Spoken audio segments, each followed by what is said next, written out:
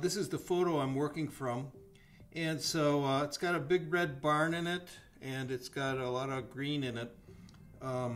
Red and green are two of my favorite color combinations because they're complements and they tend to make each other look better.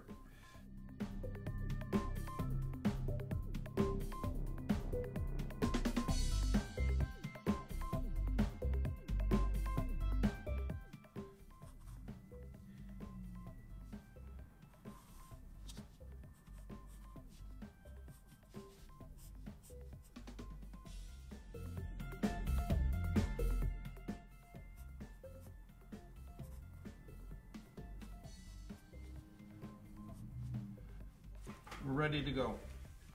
The colors that I'm using today are white, burnt sienna, cadmium yellow, ultramarine blue, and black.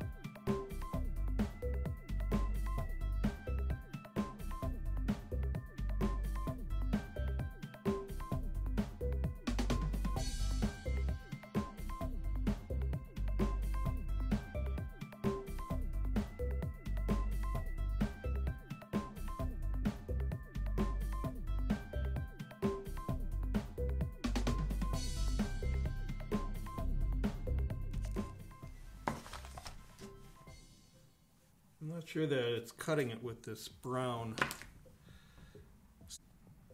think I made a little bit of a mistake on that. So what I'm going to do is I'm going to scrape some of the paint off instead of waiting for it to dry.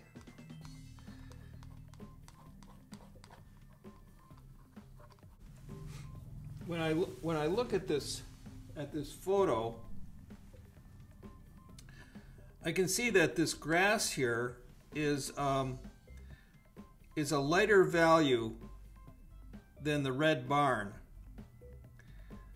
So that's one of the first things that I want to establish.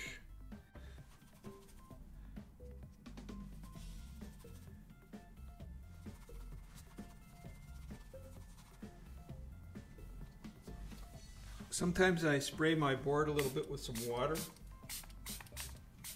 and it makes the, you have this little sprayer, and it makes this, it makes the paint spread more easily.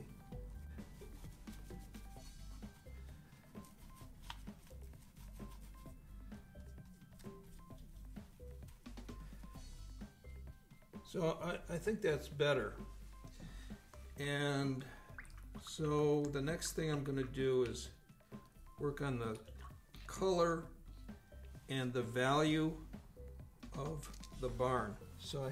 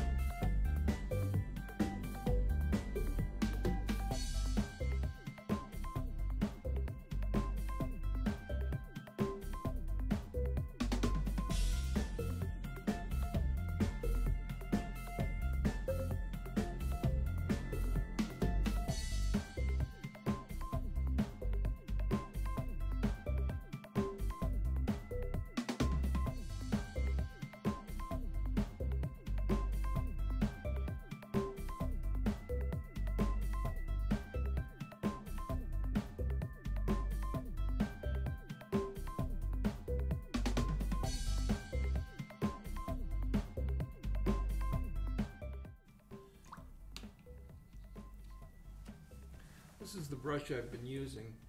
This is a Scholastic brush bought from Dick Blick. It's got a blue handle. It's actually meant for kids classes, but I like it a lot, and so I use it. And then this other brush that I'm using is a Princeton brush, which is a really nice brand of brushes. This is a flat, and it's called a flat because it has that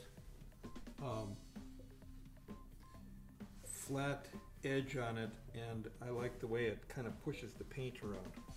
So anyway, that's that. So what I do is I usually keep moving around from color to color.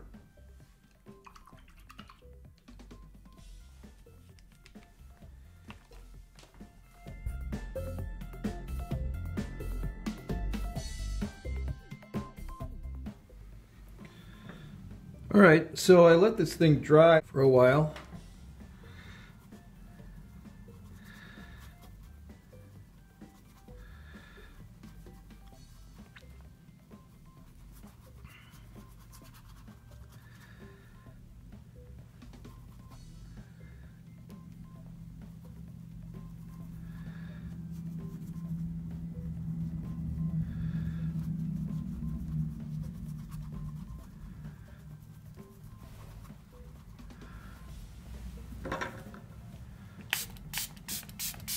Spray it a little bit with water to make the paint move better. That's much nicer.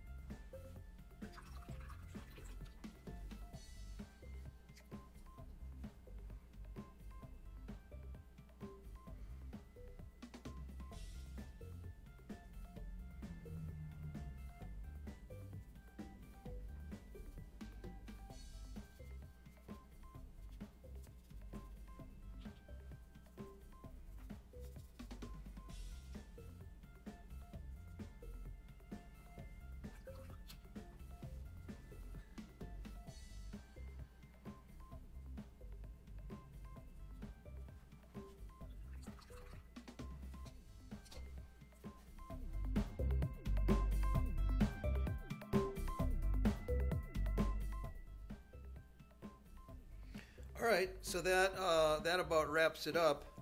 I just wanted to explain some of the things that I did. Like, for instance, in here, I wanted it to be, since the trees are far away, I wanted where the trees meet the sky to be softer, because you wouldn't see that as clearly. And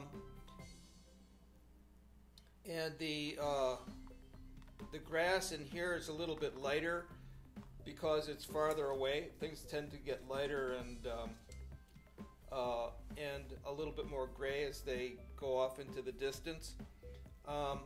This is how I did where I did the tops of the grass or whatever that is, and then there are shadows in the bushes, and that's how I did that. And then it's usually dark right around here where it's real shady. And the same thing with this. The sky, I made this darker over here because I wanted something over here, because otherwise it felt like an open space to me.